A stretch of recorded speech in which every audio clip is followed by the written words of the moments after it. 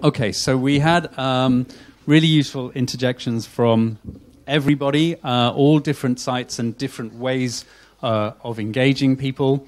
But some key things that were coming out, for me at least, were certain things around zoning of sites, how you choose which areas people can access and how much access they can have. Clearly, people will not come to a place unless they're going to enjoy it or see something interesting. So you have to give them enough access for that. And how do you do that? Do you let them go into the wetland? Do you let them get their feet wet? Or do you manage how they access the wetland and how much?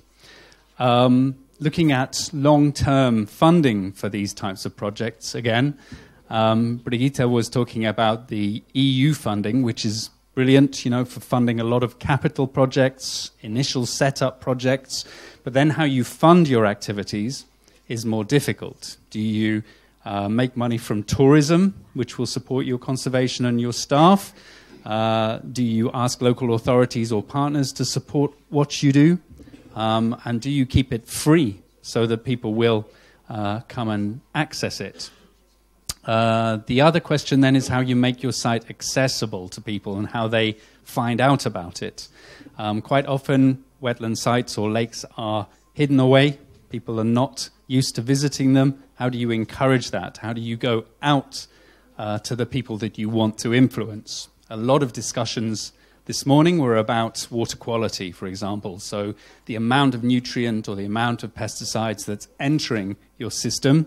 And I think you were mentioning this morning about how, how unlikely it was that the farmers were going to change the amount of fertilizers they were putting on their land. How do you go out and work with them? Quite often in the UK, we've seen very successful projects where you have farmers who are open to the suggestions and are sympathetic to wetlands and to conservation, and who will then work with other farmers. I think often farmers don't want a conservationist to come in and talk to them about the birds or why the water quality should be improved in the lake, but they do want a farmer to come and say, you can save money if you put less fertilizer on, if you put it on at certain times of the year when it won't get wasted, or if you manage your land in a sensitive way. So again, how you do that outreach work away from your site is important. We suffer from this in the UK with our centres in that we're great when people come into the centres, but how do you get the people that will never visit you? How do you go out and raise their awareness? Gentlemen there have been talking about how you reach urban populations. Again, as you mentioned, urban populations are reliant on the countryside for food and for water, but they have no connection very often. They don't understand where it comes from. Certainly in the UK, lots of people will buy things from the supermarket with no idea about how it was produced or where it came from. So how do we talk to them about the impacts of urban dwellers? One of the useful things that we do is working with sustainable urban drainage, which I guess sustainable urban drainage or sustainable drainage is a very popular thing. And we're looking at how we can work with partners to create landscapes in urban areas which save water, which store water, and which reduce the likelihood of flooding further down the system. So lots of opportunities to discuss lots of themes. So maybe a first question to you guys from me, just to get the discussion moving. How do you think we can better reach people who maybe don't normally come to our wetland centres or to our wetland sites? Who would like to come up with the magic solution? If I go home with this answer, my boss will be pleased. No? Okay. Thank you. Would you like to repeat your question, please? Yeah. So how do we reach the people that don't normally come to our sites or don't normally visit the wetlands or the lakes? Yes, it's a good question. Why? This is why. Maybe we can do it, for example, in Poland. Maybe we can try to take the money from a regional fund and environmental protection and make the websites, because a lot of people, they use the internet, and this is not a problem. I think we can try to this way. Yep, definitely. She's I good. think your presence She's on very the good. on the web is really important, and how we put the right messages on our websites and make them relevant. Very useful. For the planned activities, we have a distribution list, the email addresses, the mail address.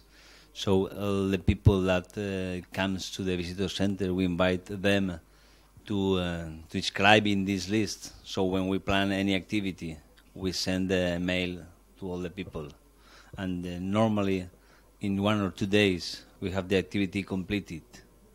And if we have very people who phone to reserve a place and it's completed, we know that it's a very nice activity for the local people. So we have to repeat it in 1, 2, or 3 months. But we know also the activities that interest to the local people.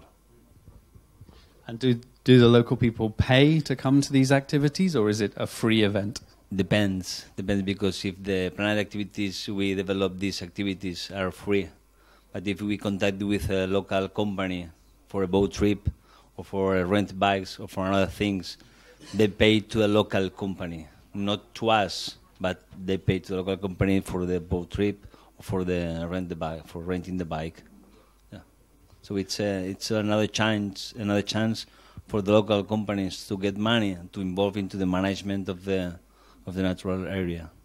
Yep, and I think ecotourism is a great way to kind of not justify, but to demonstrate how wetlands are inputting to people's lives and livelihoods. So that's a good way. Yep. As regards Kis-Balaton, we usually distribute some brochures, leaflets to the municipalities and hotels in the nearby, because if somebody comes to visit a region, it can happen that that person not going to see or they don't know anything about Kis-Balaton area, but if they can see this kind of leaflet, they can visit it because this is in the nearby. So this is, I think this works from my point of view, but on the other hand, it's interesting because a lot of people comes all over the world to Kis-Balaton. We have a map inside from Hungary, and from there's a world map, and you can put paint where you can show where you are from, and it's full of. So yes, everywhere. So it's interesting, but we have also a website. So this is one way to give some information and what kind of attractions we have. So if they are interested in it, they can visit. And I think if somebody visits this region, they usually visit Kis-Balaton area too, because they can spend 1 day in an active way. So I think both families or people from or students from school can get some information, useful information. They can have a good time there. So as regards our directorate, this is our way of distributing things. Yep, I think working with tourist boards or tourist companies is a really good way of getting people who maybe normally wouldn't come, but they're just looking for something to do while they're on holiday or something. It's good. Yes, in my opinion, but my colleagues can express themselves if they want. I believe that people that come here are aware. That's why they come. They already aware, yes, of course. That's why they come here, and they like nature, and they want to learn more, or they like birds, something like this. So we have to make traps to reach other people. For instance, with the soirée du lac, the evening to the lake, with wine, and it's a good trap to make people, to raise people awareness, of course, because the like concert or other activity different than always ecological problematic, and this is the end of the world, wetlands disappeared, blah blah blah. Sometimes you can send this message in another way, maybe not always with an ecological way, surprisingly. I believe so. Yep, good. Just support what says Audrey, because it's the way to catch people to go to visit to the wetland in other part of Ecological, and after that, when they are there, you can also give them some sentences, some words to be these people interested in your wetland, and then come back to visit you.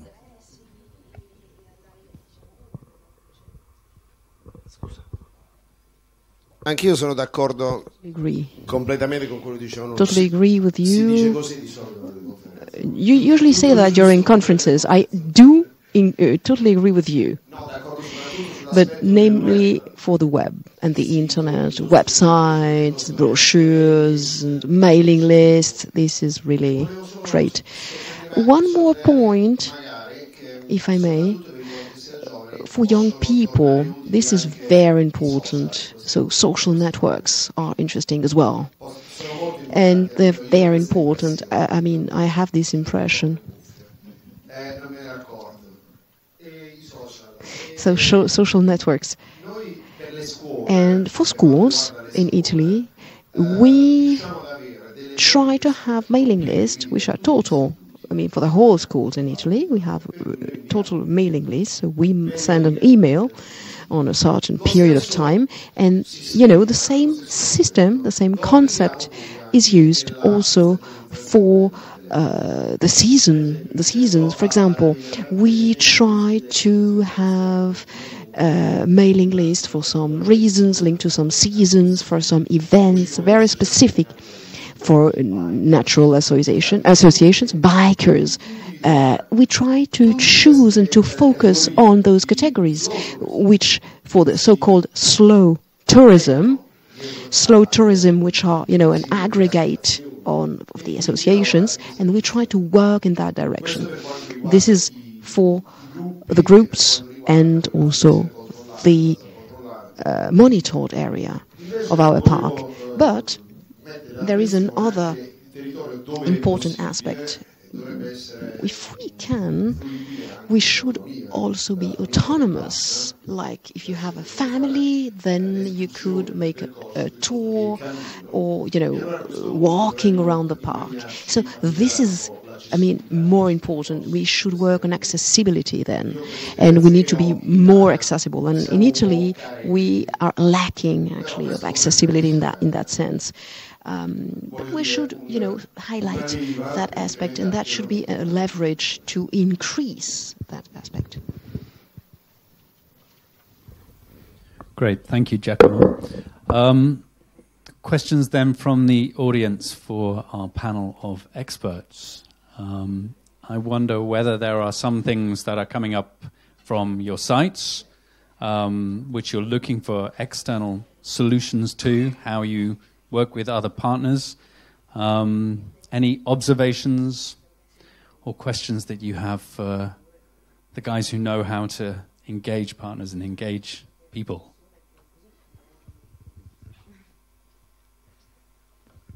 J'avais une question un peu plus pour le lac de Medvi, parce qu'on n'a pas eu le temps de poser des questions, j'ai compris. Donc c'était...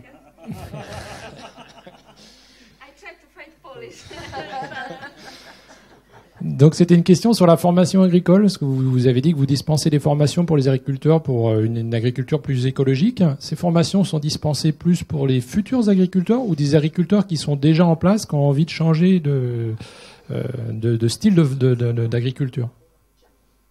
Alors, je vais juste finir. Et on a vu dans toutes les présentations, pour certains, que l'agriculture pouvait être un problème majeur dans la pollution des eaux.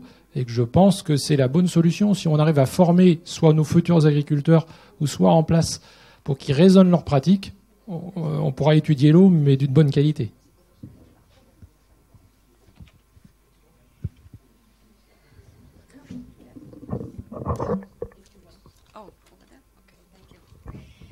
Yeah, you are right. It's really interesting and very important. But in my region, we have like Baszkowice Center for Agriculture Consulting, and they have some meetings with farmers. They try to show them how it's important to make the correct farms and what they are doing if they are put too much nitrogen or something like this. This is one size, and another. We changed the local law, so we have some special protection area, which is a catchment area of the lake. And in this law, you can see then the farmers shouldn't put minor since October to April every year. They cannot do it this stuff. So we try to protect this catchment area and talk with the farmers, but they not really want to collaborate it with us because they lose the money. So it's a little conflict.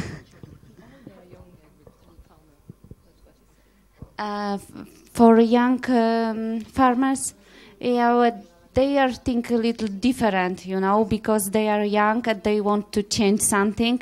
But I'm worried about it that if they stay with old farmers, can be the same in the end, So of course, we try to make some meetings with them and talk with them and give them some brochures to show what happens if they will still do it like this. But some land in the catchment area, they are rented by the foraging farmers. So they not every time take care about it because it's not owner land. So this is the problem too.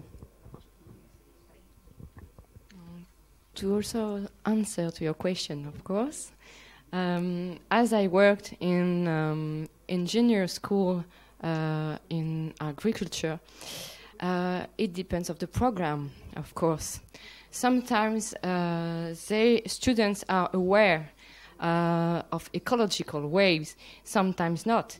And now the new program is, I don't remember the English word, sorry, agriculture écologiquement intensive. It's not, it does mean something, it's awful, of course. Écologiquement intensive, no sense, or I don't understand this word. So it depends of the program. Yeah. And Fernando, for the rice farmers, do you have a similar issue? Yes, more or less it's similar. The young farmers, they want to do better things. They want to use just the fertilizer or just the pesticides, they are allowed from the UE. But the old one says, we do this in this way all the life, so we are going to do it. And it's also a problem. It's not a problem, but it's a conflict between the young and the old farmers. But the old farmers are understanding, and they have to do more ecological rice fields, rice culture, because we are in the UE. They receive funds from the UE from have some agro-environmental practices, so they have to understand that the things are changing, and they have to do it in the right way to preserve the wetland.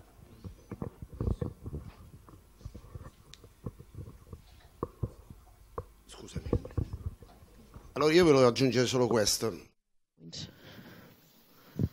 First, we were dealing with the strategy to use in our center and the approach that we had with the hunters. So the implementation of one park, we had this approach, bilateral actually approach, and we obtained some results. But in our situation, the same strategy has been enlarged as well to the fishing world and the agriculture as well. What did we do? We tried to offer a collaboration and sometimes trying to give free means to the local organization that handled the funds, the previous funds from Europe. So for fishing activities, for the former FEP and then FESER. So we wanted also to be really available, so our professionals, in order to ease the approach, the collaboration with those institutions which were handling the money, and as you know, it's very tricky to do that. So in that way, we had really a great approach.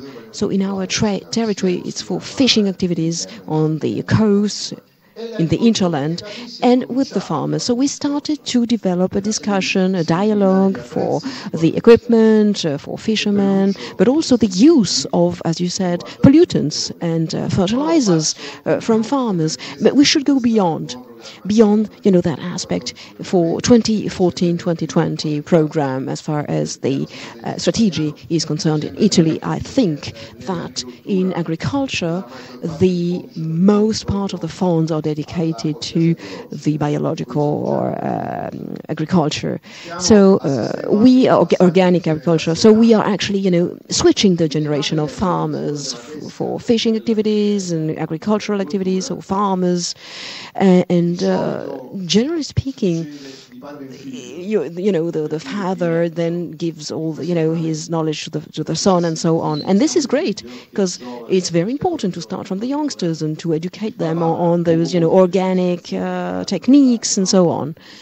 And then the son would, give information to his father about those new laws and techniques. So this is great, and I think that we should go further, because these are the fundamentals in order to avoid the conflict. Because if you create a conflict, then, it's just useless, and we'll never have a result. And we do not have 50 years before us, so, we need to really ease the process. Yep. Totally agree with that. I think that, when you come into an aggressive situation with these stakeholders, then you will never find a solution. You need to kind of work in a friendly way to get them. It's interesting that there was a comment earlier about a loss of traditional extensive farming. So it's maybe the young farmers need to talk to their grandfathers or their great-grandfathers to find out the ways that people used to use, which have a lower impact on the environment and the wetland environment particularly. Right, so any further questions or comments from the audience? Yep.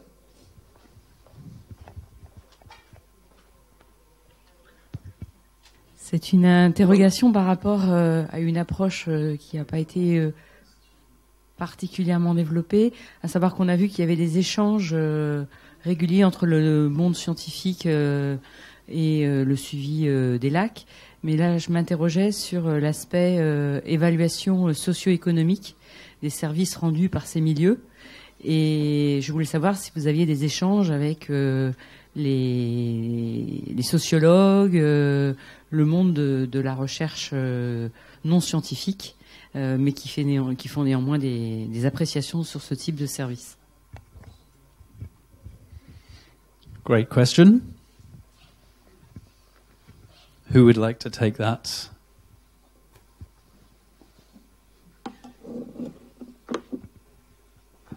Sorry, we have a problem with the translation, Italian translation. So, would you like to repeat your question because we just have a technical problem? Oui, je vais reformuler la question en plus court et en plus simple. Il y a des échanges dans le domaine scientifique par rapport à l'évaluation des lacs et des écosystèmes lacustres. Je voulais savoir si dans le domaine des sciences sociales, il y avait des échanges aussi dans cette thématique et l'appréciation du service rendu par les écosystèmes aquatiques en lien avec le domaine social. Je vais répondre en français du coup. Or in English, as you prefer. Oui, on fait appel à différentes disciplines et pas uniquement, j'aime pas ce terme en français, uniquement les sciences dures, mais aussi les sciences molles, comme l'histoire, géographie et l'ethnologie. Et cette dimension sociale, notamment au niveau des activités socio-culturelles comme la pêche, sont indispensables. La pêche, les activités chasse ou encore pour tout ce qui est agriculture. Nous avons besoin de connaître les avis des experts en ethnologie et en sociologie, bien sûr. Nous avons également, ici, nous réalisons des expositions aussi socio-culturelles en faisant appel à des experts ethnologues et pas uniquement des scientifiques. Et à l'heure actuelle, en termes d'évolution de paysage, d'urbanisation, la dimension sociale et forcément humaine est indispensable à intégrer en termes de gestion et de sensibilisation des écosystèmes. Yep, I agree, and I think there's also much work that's been done on human psychology and reactions to environmental messaging. So one of the things we always learn is that you should never tell people off. You should never castigate people for doing bad things, because if you say what you're doing is bad and will lead to destruction, the end of the world, it puts them off. It doesn't make them want to change. But if you say you could change and help by doing something in a different way, then you're much more likely to get them on board and on your side, I guess. So even in very basic terms of people's psychology and sociology and how you work with them, I think we still need to embrace that more. I think there's still too much of a gap between hard science and soft science, as you say. And definitely, I think the hard scientists and the soft scientists don't always see eye to eye. Yes, Fernando. I know that in the Albufera Park there are a lot of works of sociology or also ethnology, but I don't know who are developing. But I could say that in November 2016, the way of fish in the lake and also the sailing with the typical boats were declared like.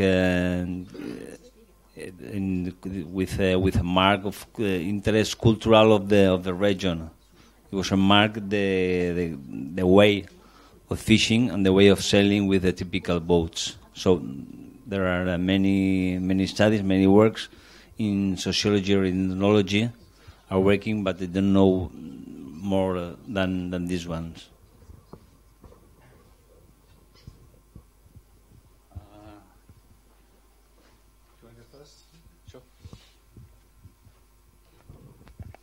J'aimerais revenir rapidement sur la réconciliation des deux cycles techniques, le petit cycle technique de l'eau urbain et puis le grand cycle de l'eau naturelle dans lesquels se trouvent nos lacs.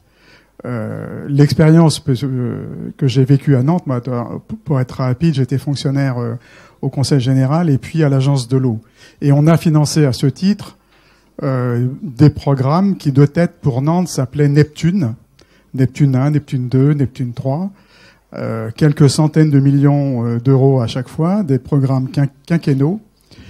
À l'époque, on avait devant nous traditionnellement des services urbains organisés de manière sectorielle. On avait le service de l'eau potable, le service de l'assainissement, et à chacun, on fléchait des fonds et on progressait progressivement. Qu'est-ce qui s'est passé avec le temps? Je vous la fais brève. Petit à petit, on a eu en face de nous des gens, et parallèlement l'agence de l'eau évoluait dans ce sens-là, qui se sont dit on ne peut plus réfléchir comme ça, directive cadre, etc., etc. Et il faut maintenant des programmes multi-acteurs, on appelait ça multisectoriels, où on a globalisé et on a réconcilié de fait les cycles techniques séparés, urbains, et les cycles naturels.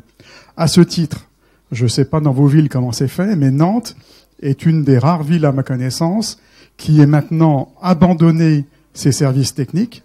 On n'a plus de service d'eau, on n'a plus de service d'assainissement, on a un service qui s'appelle une direction technique du cycle de l'eau urbain. Donc il y a eu une maturation qui s'est faite où déjà on voit que le rendez-vous est déjà pris en disant on va abandonner le cloisonnement et on va aller vers quelque chose de beaucoup plus large. La dernière histoire concrète qui a été faite, c'est comment Nantes se provisionnait en eau potable. On avait une seule prise d'eau sur la Loire qui était exposée à des risques industriels avec une réserve de 7 jours. On se dit c'est pas possible, il faut faire autre chose. En cas d'accident industriel, ça le fera pas. Et donc on a été amené à passer un contrat avec un petit bassin versant latéral qui s'appelle le bassin de l'Erdre, pour les gens qui connaissent, dans lequel il y avait effectivement des masses d'eau qui peuvent ressembler un petit peu au lac, pour les gens qui connaissent. C'était les plaines de Mazerolles, avec une extension de zone humide tout à fait considérable, qui était envoisinée, environnée également par une agriculture assez intense. Et il y a eu un deal entre la ville, les gens de la ville, et puis les agriculteurs. Les gens se sont dit, la ville, notre eau est à la campagne, si on veut la préserver, il faut négocier avec les agriculteurs. Et la négociation s'est faite autour de pratiques de style, entre guillemets, bio, ça a été évoqué par notre ami italien, où effectivement, il y a une relative garantie entre des achats publics faits dans des lycées, des hôpitaux et toute la puissance publique, et puis une pratique culturelle, j'allais dire, assez soft vis-à-vis de la protection de l'eau. Donc ces rapprochements-là, moi je pense que, j'en ai parlé tout à l'heure, il me paraît tout à fait important à terme à faire entre les lacs périurbains et les gens de la ville. Pourquoi ? Parce que les moyens techniques et les moyens financiers, les seuls moyens financiers pérennes qu'il y a actuellement, c'est les moyens qui sont autour du petit cycle de l'eau, qui sont liés au service de l'eau, eau et assainissement. De manière pérenne, si vous voulez avoir de l'argent, il faut rentrer dans ces cycles-là. Eux commencent à se rapprocher de vous, ils vous ont tendu la main en quelque sorte. Je pense qu'il y a un pas aussi à faire vers eux. Voilà, j'insiste lourdement sur cette idée qui m'est chère, mais je pense que c'est une voie de progrès intéressante à terme. Great comment. And yes, that interdependence between country people and town people, something that needs to be strengthened. Any comments? No, but it was a great intervention here. Yeah. Oui, on a beaucoup parlé de comment faire venir des gens dans nos centres de découverte, puisqu'on est aussi, c'est vrai, confronté à une réalité économique, une dure réalité économique. Par contre, moi, je me pose une question qui me semble on a peu abordée cet après-midi, c'est vraiment sur l'éducation à l'environnement. Donc, je pense en particulier au jeune public.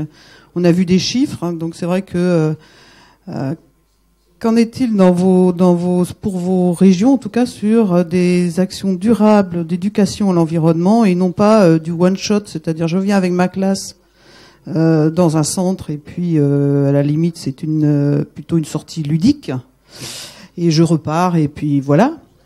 Qu'en est-il sur des réels projets d'éducation à l'environnement où on travaille durablement sur le fond avec les enfants?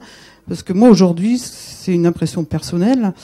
À titre personnel, j'ai l'impression qu'en temps difficile, en temps de crise, on retourne sur nos essentiels et ces aspects-là d'éducation à l'environnement pâtissent un peu. Donc je ne sais pas ce qu'il en est dans vos régions sur ce travail qui pourrait être fait durablement avec les écoles, en particulier pour le très jeune public. Good question. How effective can a school visit to a centre be if it's just going to be maybe one morning or something? Anyone would like to comment? We had an education environmental program before the crisis for the young people, for the children who was in primary or secondary school. We go there. We work with the teachers. We also work with the children in the school, also in the center. But since 2012, we have to park this program because we have enough people to develop the program, and it's a shame because we work with the local schools, with the schools that are near the natural park, and it's a program that we have parked, but we want to begin again, or to take again, to develop again, but we don't know when we are able to develop it.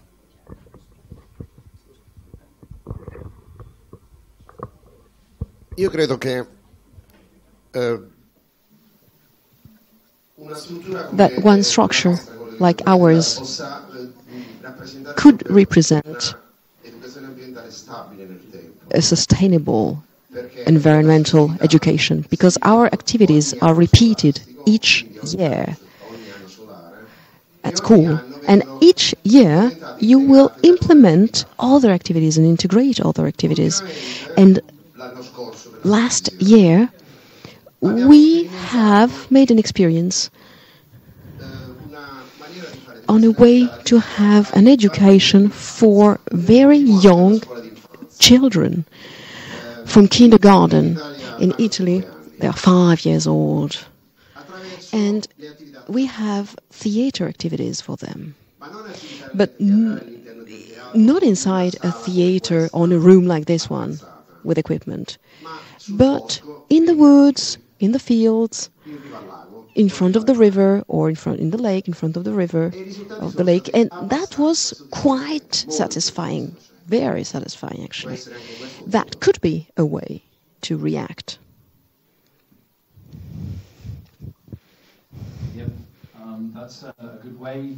Finding different ways to get messages across is always helpful. For our part, we have wetland education centers, and we're doing some research now to see how much these young people retain. So we're contacting them after a month, 6 months, and a year to ask what they remember from their visit and whether it's changed their attitudes towards wetlands. Do we have another question? No?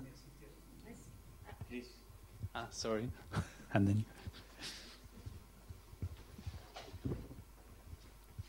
Merci. Juste un commentaire en rapport avec ce qui vient d'être dit à propos de la sensibilisation des enfants ou des jeunes en général. Je pense que pour la partie française, en tous les cas, il y a des initiatives intéressantes lancées par des laboratoires de recherche sur l'écologie en général, de collaboration avec les maisons pour la science, qui sont des structures qui émergent maintenant, qui fleurissent dans plusieurs régions.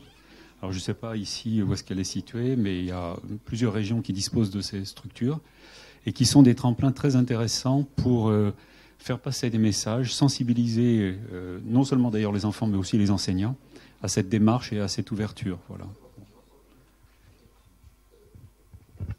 Definitely, I think where you have these science centers, that's a great way, and certainly training the teachers is probably as important as training the young people. So, question here and then Olivier. En fait, c'était un peu dans la même idée. On voit le développement de sciences participatives. Et par exemple, en Bretagne, on le fait avec les lycées agricoles, où on va fournir en fait des protocoles relativement simples. Ils peuvent mesurer des matières en suspension dans les rivières, regarder les macroinvertébrés benthiques, et donc avoir une idée concrète tous les ans, faire des suivis. Et, nous, ça nous donne un petit peu de données, même si ça, voilà, à prendre avec précaution. Et eux voient un peu les enjeux en fonction de là où ils échantillonnent. Un deuxième point qui se développe aussi, c'est des films de promotion très courts qu'on met ensuite sur les réseaux sociaux. Je prendrai l'exemple de l'Association française de l'hymnologie qui a fait un film cette année, donc je vous invite à aller le voir. Hein, c'est juste, je crois que c'est 17 minutes au total, bon, c'est quand même 17 minutes. Mais ça explique vraiment très bien c'est quoi l'hymnologie, à quoi ça sert et pourquoi il faut protéger l'environnement. Donc je sais pas, je verrais très bien un film qui pourrait être sur les lacs de Plaine, par exemple, et tourner à l'échelle européenne et montrer c'est pas hyper coûteux et après on peut le diffuser sur les sites web et les réseaux sociaux. Great. Yep. Good idea. And I think one notion of citizen science is, a lot of scientists are like, oh, we don't want to get local people involved in monitoring. They'll produce rubbish information and we can't use it. And you're like, well, you're missing the point slightly, because if you get them involved, they'll get interested and they'll change their behavior and they'll understand. So I think citizen science, really great way to go forward. Any comments? Oui, peut-être. Sorry, guys, I will do this in French. Ce que disait Alexandrine, effectivement, on fait de plus en plus de choses, en tout cas, je parle pour mes collègues en France, en termes de sciences participatives, et aussi vraiment développer des outils de communication via les réseaux sociaux.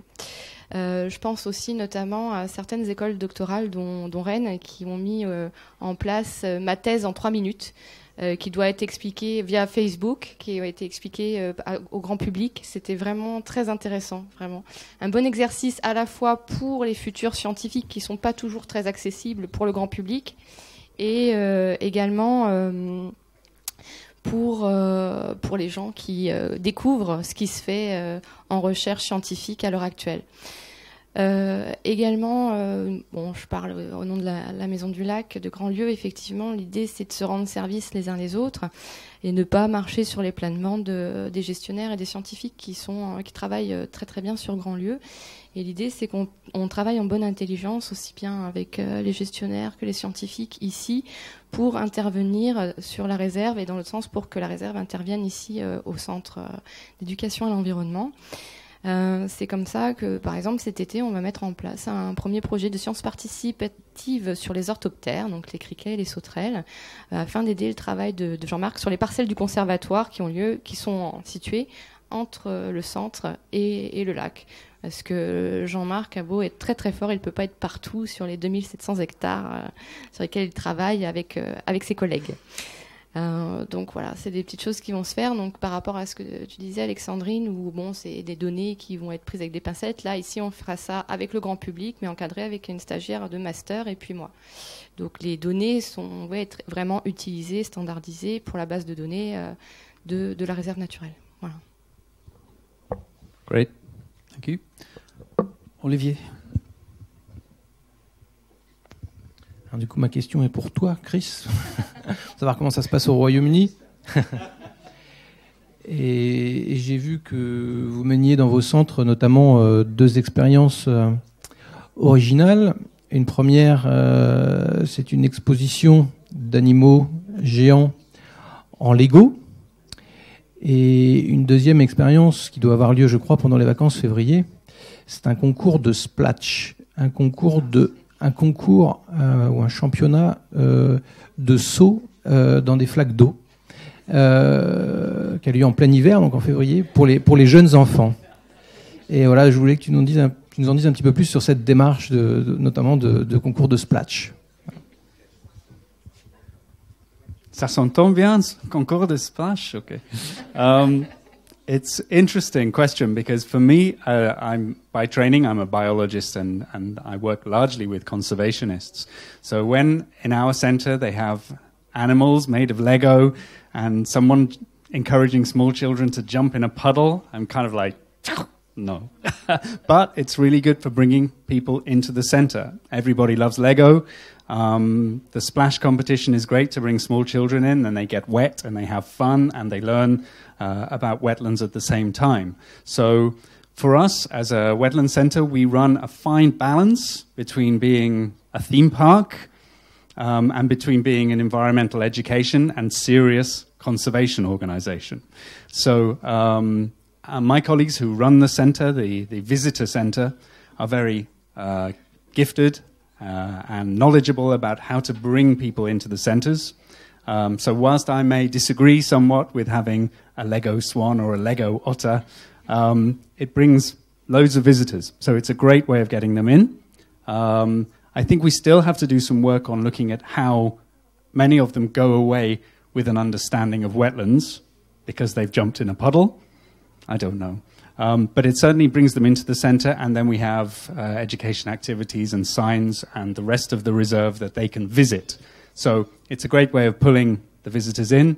It generates money for us because people pay to come in as well. So I think overall it's a good thing, but you just have to make sure that you link it closely to conservation messages as well, and not just have it as a tourist attraction. So yeah, good question. And just to know which is the average price you have to pay for splashing or Lego. Just a curiosity. Yeah. You are interesting.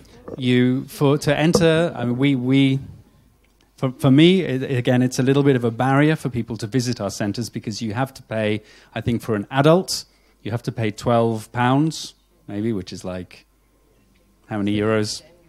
Not as many euros as it used to be. Yeah. So it's cheaper now to come.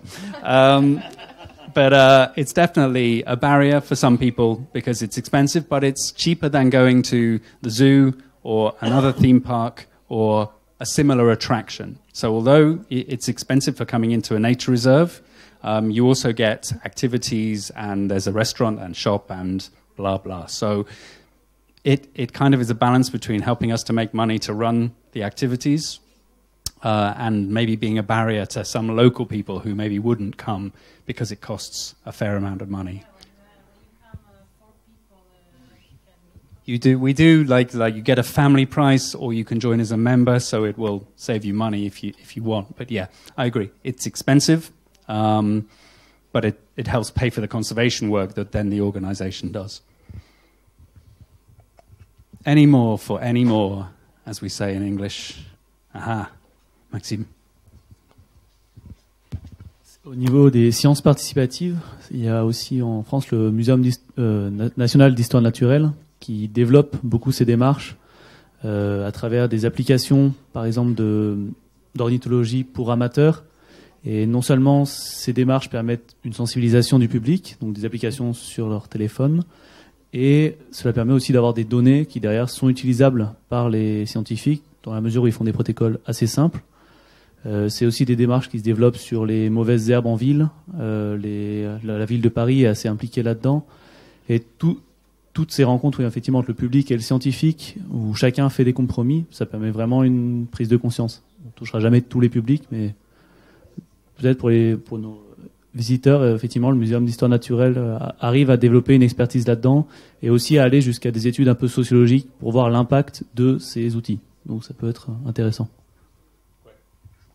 Yep, it's a good example of broadening the interaction. And I went to a citizen science lecture the other day, and they were talking about using apps on your smartphone to record things.